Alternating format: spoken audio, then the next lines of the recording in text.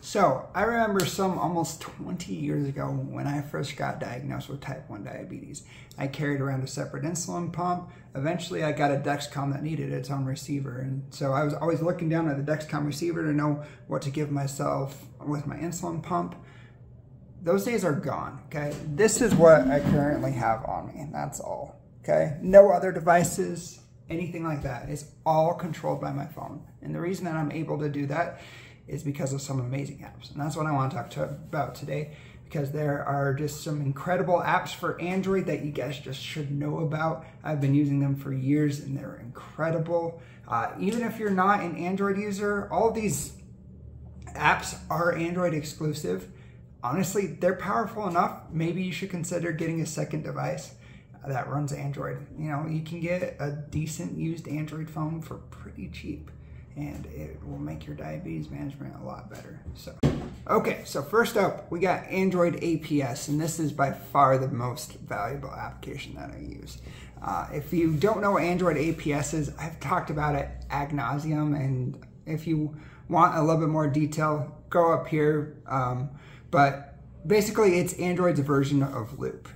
If you have an iPhone or you're in diabetes communities, you've probably heard of Loop before, but basically it's a program that you run on your phone and it gets the data from your CGM, transmits it to the pump. It's hybrid closed loop before the FDA approved hybrid closed loop, but it has many advantages to what the FDA approved.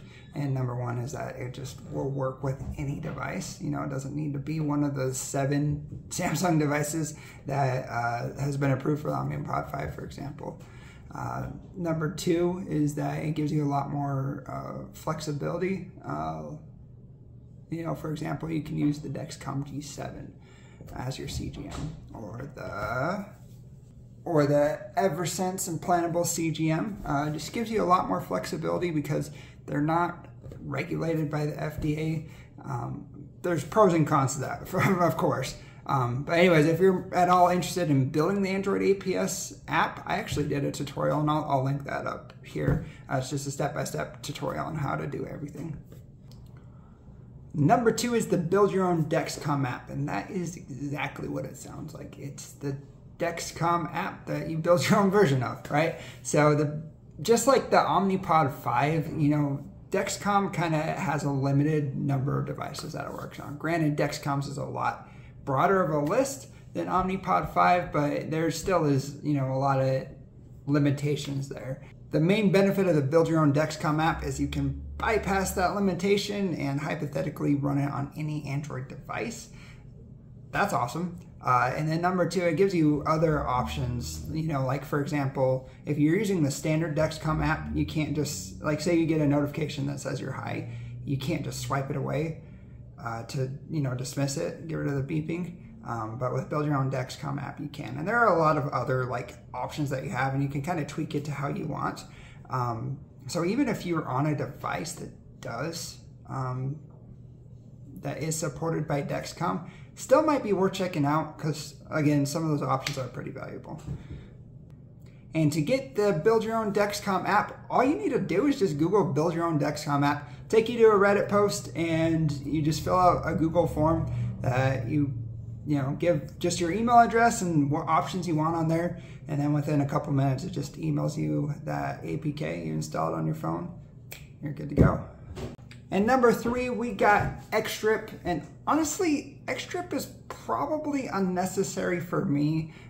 Build Your Own Dexcom app replaces a lot of the functionality of what Xdrip is intended to, but Xdrip works with pretty much every CGM ever, and is basically just a way to collect that data and display it.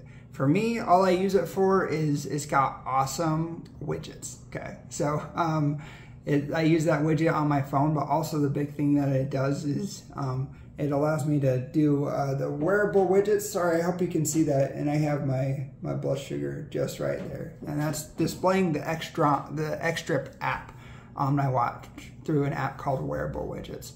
I also use it in my notifications because I like that it gives a lot more detail than the Build Your Own Dexcom app does.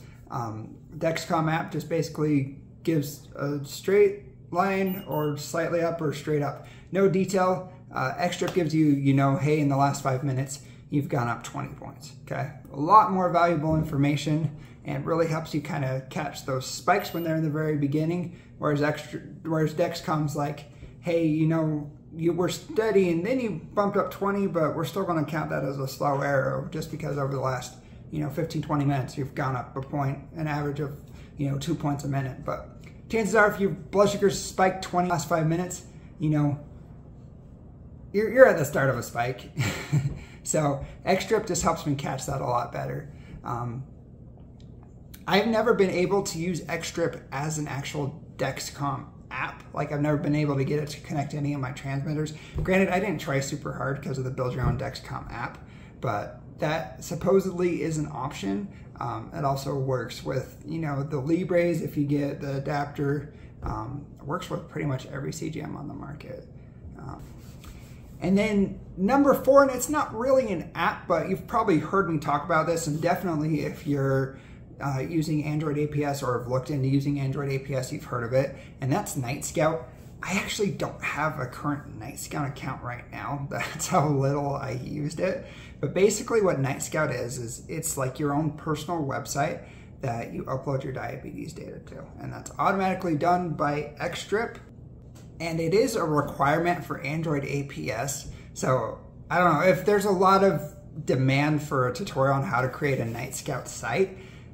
If there's like 15 comments down below about people telling me that they want a tutorial on that, I'd consider making that. But honestly, even though Android APS requires it, I never used it. And honestly, my account just went inactive because I never used it.